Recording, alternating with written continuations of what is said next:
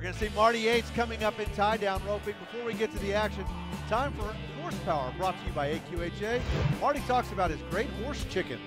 That's a dream come true for my first pretty breakout year, to be able to come out and have this Reserve Horse of the Year. And for me and Chicken are so tight, I think it's awesome for him to be able to step out in his first year on the road, and it's pretty cool.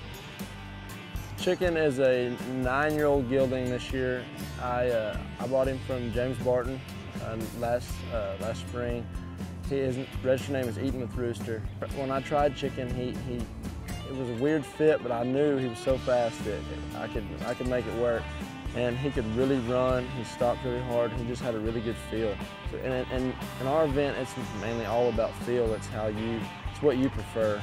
And then as time went on, me and him got really close, and we were able to come together. And now he's my favorite. He's the one I would ride anywhere, any setup, for all the money in the world.